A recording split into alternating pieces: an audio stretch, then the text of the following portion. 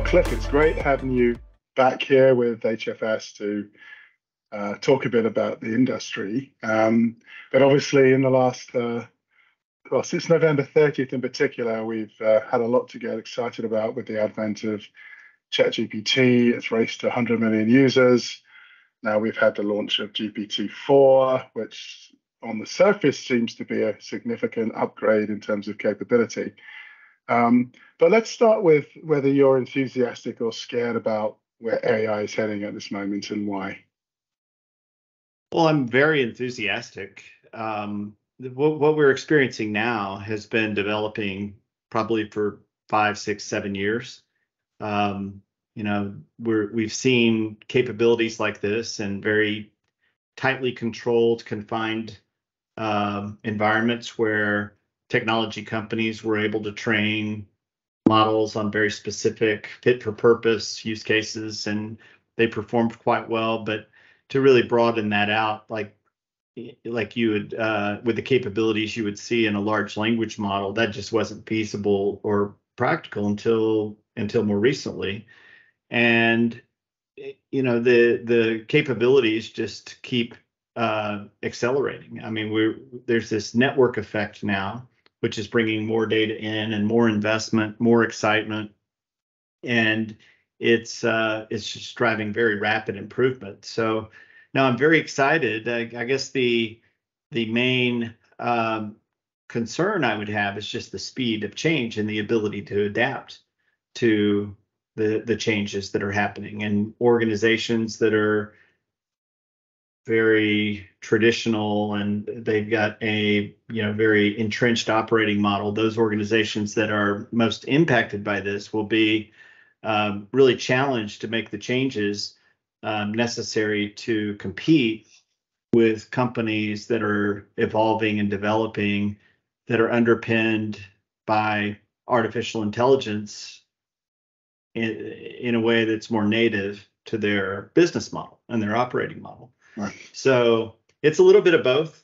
You can't help but be excited when you see this type of technology actually work in a way that's economical and practical. But you really see the writing on the wall for legacy businesses that really have to change and have to adapt in a big way, probably like in a way we haven't seen before in our lifetime. We've read about it, but back during the Industrial Revolution, but we've never seen this type of magnitude of change happening at a speed that this is happening. I mean, nobody even heard this term, 6 months ago, 8 months ago? Nobody knew what GPT was. And now it's in the vocabulary of your kids. Your kids are doing homework with it. They're doing art assignments. You're producing video. And this just happened overnight. So there's a lot to digest and process if you're a business leader and running a company. And there's a lot of opportunity if you're an entrepreneur, or if you're in a business or a company that's entrepreneurial and you see the opportunity. Yeah. So do you think we'll reach a ceiling with capability in the next couple of years with AI, especially with GenAI? Or do you think this is an ongoing journey towards this AGI, this artificial general intelligence? And I know you were a big follower of Kurzweil and his 2029 prediction that AI will pass the Turing test in 2029, etc. How real is this in terms of hitting a ceiling and moving beyond that ceiling? And has this changed your outlook in terms of whether we will reach AGI? No, you recall when we had Kurzweil at our event in 2016, and I interviewed him after his presentation, and he said, in the next 6 or 7 years, we're going to be having interesting conversations with AI, which seemed crazy in 2016. He said in the early 2020s, we'll have interesting conversations. By the mid 2020s, those interesting conversations will become meaningful.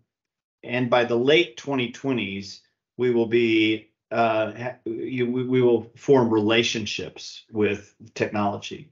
Relationships that are approaching more like a human relationship with the technology. And he said that would be in the late 2020. So he's dead on in terms of interesting. You can't argue that the conversations we're having now are not interesting. They are interesting.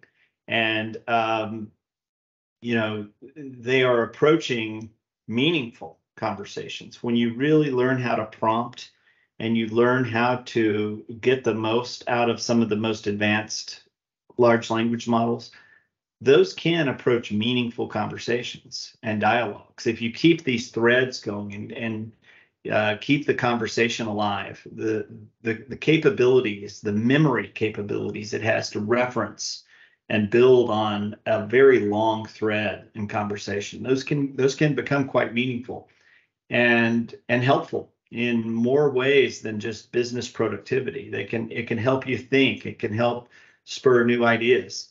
So I think we're on that path. I do think that there are some geopolitical realities that may slow things down a little bit. It has nothing to do with technology stalling. It has really more to do with the ability to spin up new mining operations and create new supply chains and new chip manufacturing facilities at the same kind of speed that we're used to. But assuming those things happen, the progress will continue. I don't see any limitation on that. I think the supply chain will be a challenge. Rare earth materials required. You're competing. The same rare earths that are needed for green energy are the same materials that are needed for advanced chips. And there are geopolitical tensions right now which are impeding the importation of those materials at the scale that we will need for the type of computation that's going to be required. So those are some of the hurdles to get past over the next decade. Yeah, I mean, why is how and why do you see Gen AI different from other technological disruptions? We were talking about automation and machine learning in particular a decade ago, and a lot of them have now been dubbed as foundational tech, right? Which might be a way of saying they're legacy tech. But why is Gen AI different from other technological disruptions in your view? Well, this is a couple of things. One, this is a tool. This is a productivity tool in a narrow sense, and it has broad access. You have many people. Almost anybody can access this. Anybody with a smartphone can access this very powerful technology. That's different. It's not expensive, not huge license fees. And it's a very powerful technology. But at its most basic level, it simply improves productivity. The transformative nature of this requires a lot more. It requires technology architecture that allows core systems and data to interchange with these, more exchange data with these more advanced neural networks and processing technologies. And that's a little more of a challenge. And those are some of the barriers that have to be overcome at the enterprise level. But, I equate this more like the when Thomas Edison invented the light bulb, electricity had been around for 50 years, 100 years. Everybody knew about electricity. They couldn't really find that use case that really made it economical to produce electricity until the light bulb came. And then once the light bulb came along, everybody could put a light bulb in their house. Factories could put light bulbs in their factories, create 24-hour productivity. But the light bulb was a tool. But because it had such broad applicability, much like GPT has today, it spurred more investment in the electrical infrastructure, which spurred more innovation beyond the light bulb. You had the washing machine and the refrigerator and the air conditioner, and then ultimately electronics and computers, all on the back of that. And it's not because electricity was new. Electricity was around, but it was because that one invention that made it accessible for everybody on the planet, everybody had a use for it. So I think that's more of a metaphor towards this. It's not a perfect metaphor, but it's very relevant to what we're experiencing today with this tool that allows a kid to do his homework faster. It allows a person to get started on a book faster. It doesn't necessarily replace the human, but it makes that human more productive. And now more investment is flowing in to create more innovation. So what's after GPT-4? What's after the diffuser model? What comes next? Well, there's a lot of potential technologies that come next, but something is coming. And the innovation dollars that are flowing into these technologies are going to accelerate that. And it'll come a little faster than we probably predicted 2 or 3 years ago, because there's so much attention focused on innovating around artificial intelligence. So, I think if you look back 100 years and you kind of see how that happened, this is just going to happen a lot faster. From the time the light bulb was invented in 1879, yeah, it was 50 years before really everything was electrified and more than half the population had electric lighting. This is going to happen a lot faster because we already have the grid, the electric grid. It's called the cloud. We've got so many things in place that are going to accelerate this. It's really a human issue around how do humans change and adapt to this new way of working and this new relationship with technology, because technology takes on more of that type of feel. It's more of like a partner than a calculator that you might have in your pocket.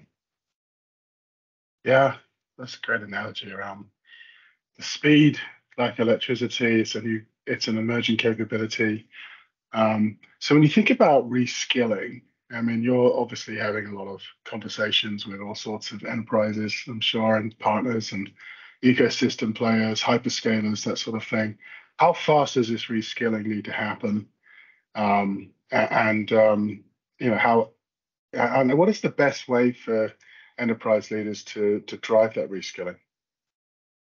Well, that's going to be the competitive advantage, or that's going to be, if you think of how do you compete, talent and skill sets in this area is one of the pillars that you have to pursue, and you have to pursue it aggressively. The companies that win are going to be the companies that are able to partner their talent and their skill sets most effectively and most quickly with this type of technology. So there's infrastructure elements that are important. There's ecosystem elements that are also important. But the reskilling of the workforce to get this in the hands of the people, get them comfortable with it, get the policies in place that allow the employees to work with this technology in a way that doesn't put the business at risk. The companies that are able to do that faster are going to have an advantage. Starting from the basics, understanding how to prompt, understanding how to work with the technology, understanding the rules and the policies so that you don't violate contracts that you may have in your business or put your business at risk. You don't want to leak IP. You want to contain your proprietary data and intellectual property. So all of those things are important. You have to do this all at the same time. And so the companies that are spinning up the capabilities to transform safely, responsibly but quickly are going to be the ones that have more of an advantage. There's going to be industries too that are just more suited for this type of technology than others. And those industries and those sectors, media, telecommunications, technology, healthcare, consumer, these are industries that are likely moving the fastest. But I can't really think of an industry that won't be touched by this. It just may be uneven. It may be, more in some industries and less than others. It may happen more quickly. There may be more startups that see opportunity to disrupt. There may be a Netflix out there looking for the blockbuster, or an iTunes looking for the Kodak. And, so you may just see like totally different business models going after traditional industries. Yeah, there's been a huge, we've rolled out our large language model with HFS. We've just put out all our research taking back to 2021. And it's incredible how suddenly we've got a whole bunch of new people accessing our research that weren't doing it. Like guys at your level would just go in and go, hey, I'm just going to go in and run a search on what the hell HFS has been saying about me and my competitors or something. And you'll get very quick information, beautifully summarized in whatever style you like. And in the past, in the style and voice of Phil Fersht. Exactly. And then in the past, you may have gone to your research team and said, hey, can you go and find this information for me? And they would have gone into these archaic research libraries. And our one was as archaic as everybody else's. And you're downloading reports and you're trying to find information. Suddenly it's boom. So the conversation we have with you is going to be an immediate alignment of what you found out with what your needs are, what your strategy is, versus let's go and have 2 hours just downloading information. So there's an immediate advancement in the level of knowledge and information you have, and the role of the analyst is suddenly shifting from someone who's just giving information to somebody who has to now interpret that for you. Someone has to be more consultative. I can only imagine how that's going to impact the consulting industry as you look at the needs of clients who, one, obviously need help, but two, their access to information is shifting by the minute as well. So surely the role of the consultant's going to get dramatically impacted in the next couple of years as a result of this. Yeah, I think the consultants who learn how to use this and partner with the technology are going to be the winners. I don't see this technology can't do a whole lot on its own. If you and I weren't here to prompt the technology, it doesn't come up with the ideas. It doesn't prompt itself. It's not out identifying the problems that have to be solved. It's not sentient. That's going to be a while. To your earlier question, this is a tool that makes humans much more effective, much more responsive. When you're using your research analogy, spending hours going through and pouring through old reports, seeing what's relevant, that can be done now in just seconds. And now you can look at it and you can understand the context that this is to be applied, and then it makes you more effective. It makes you more responsive. It helps generate new ideas that you may not have thought of, but you see something that it produced and it might not be quite right. You have to go back and adjust it. And one of the things that's really different about working with this type of technology, we're not really used to governing technologies that are probabilistic. We're used to, inputs, programming, outputs. And if the programming is right, the outputs are going to be predictable. With a probabilistic technology, as we're all learning, it can be wrong, just like people can be wrong.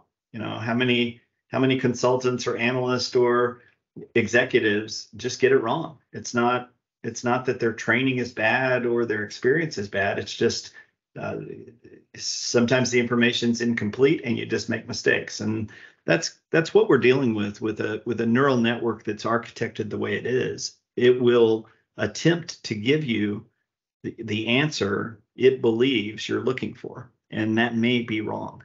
So governing a technology like that really requires a different approach to working with the technology.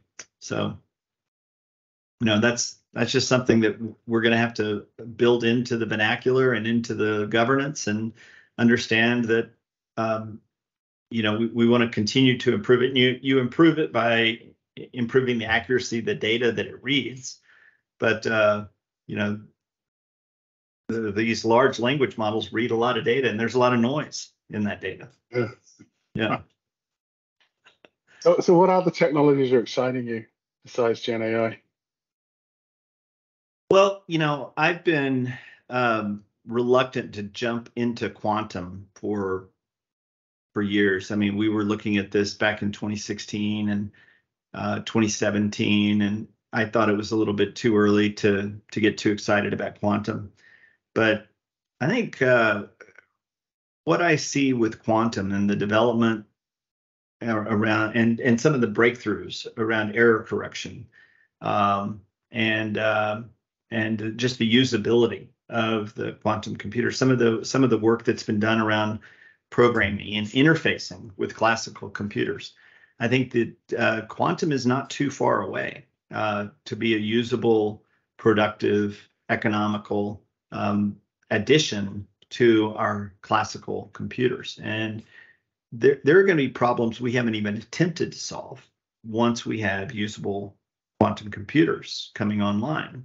And so that's exciting. And that'll free up computing resources for other things once we have usable, scalable quantum computers. I think that's about 5 years away, realistically, maybe a little bit more.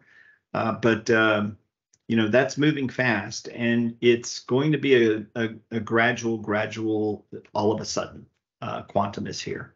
And because it's following the same exponential curve GPT was following. You had, I guess, in 2019, we looked at GPT 1 when OpenAI was just released a research paper. They didn't call it GPT 1, they just called it GPT. And then GPT 2 was a pretty nice improvement. Still, a data scientist was required to access it. GPT 3 was a big leap from GPT 2, but you had to write code and scripts to get access to it. Yeah. And then 3.5 came out in November, and that changed the world because just everybody could access that in natural language. Quantum is going to follow something that's very similar. It's right now it's very, you have to have a certain skill set to be able to use it or access it or understand it. That gap is going to continue to narrow. And as it narrows, the capabilities will continue to improve. The investment is flowing into it. You've got a lot of governments, big tech firms, research institutions that are just pouring money into developing quantum, and it is a bit of a race. And when that breakthrough happens, where you can have many more people using quantum, then it'll be a race to adoption, much like GPT is. And I think between now and let's call it 5 years, the first use cases are going to be defined. Those will likely be in materials science and healthcare and biotechnology, those types of maybe climate, those types of issues that are just very computing intense. And then we'll see business applications, probably human behavior prediction, those types of things. And then you'll see quantum and AI converge. And I think when quantum and AI converge, that's when you see the Ray Kurzweil type of AI, where it's indistinguishable, maybe even smarter than human intelligence. Wow. I also think space connectivity is very interesting. It's a very interesting technology to follow. Starlink has reduced the cost of satellites, and it's making it practical for enterprises to have their own satellites and connect their factories, connect their centers, no matter where they are in the world. Reducing the cost of connectivity and improving the practicality of it. It does accelerate the need for edge computing, on-prem computing. So that's going to be a kind of part and parcel with the increased satellite connectivity. But that's an interesting field to follow. This Industry 4.0 is very interesting, and it'll be catalyzed by a decoupling and diversification of the supply chain, because manufacturing is not just going to come out of China and go in its same form elsewhere. It's going to be much more automated. It'll be much more digital, and the manufacturing operating model is going to be much more connected than it is today, because the way it operates today is not a whole lot. There's not a whole lot of difference from the 1950s and how it operates today. More computers, it's faster, but I think this move to Industry 4.0 will look more like a machine that builds the machine, as somebody once said. So, a lot of change happening there. Lots of change indeed. So I think we got GenAI is the new light bulb, and quantum will be the new electricity grid that sets it alight.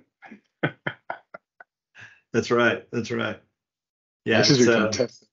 Yeah. Awesome. Thank you. This has been really, really good. I love the way that you started to think about the convergence of technology at the end as well. And the from my perspective, the real technologies are the ones that people bring into the organizations, the ones that are actually adopted en masse. And everybody I know under the age of 25 is doing everything on ChatGPT. Everyone. And you can't operate now without leveraging the technology, and we're all learning together. It almost feels like 1998 and the internet sort of all over again in an interesting way. Yeah, I think there'll be a crash too. I think there will be a disillusionment crash, because people, as amazing as this technology is, the expectations can always get inflated, and there is a cost to putting your own data in creating a language model that is appropriate for the computing resources that you have access to. And if you're going to build a small language model or a medium language model, or if you're going to build a language model that has 1 trillion parameters, and you've got that kind of data, that's going to have implications on computing, and computing is going to be constrained for a while. Yeah, it's going to be hard to get these chips, these GPUs and TPUs are really, really difficult. It's not, the supply and demand are mismatched, and if you kind of forecast that out for the next 5 years, 10 years, you've got one plant that's capable of producing those types of chips, and so there needs to be more of these foundries to be built. They're being built, but it will take several years for them to get online and productive. Yes, I mean, you can see Amazon, Google, these companies trying to rival NVIDIA and bring out chips that can handle this, that can grow with this. But yeah, we're finally hitting a point where computing resources are becoming an issue. It's getting hard to scale this, and scale this in a way that's safe and protects our data, everything. But Yeah, I think it's a jolt our industry sort of needed to get things moving in terms of you can't actually take advantage of any of this if you're working on archaic data infrastructures, badly constructed process, dinosaur type ways of operating. And my fear is that large scale businesses that have failed to, innovate themselves in the last 20, 30 years are going to really struggle because just smaller businesses are coming in now who can do things faster, quicker, more nimbler than ever before. Okay, Cliff, this has been terrific. Really enjoyed the time we had today. Hopefully we can get together again soon and talk some more about this stuff. But this has been good today. All right, Phil. Good to see you. Cheers.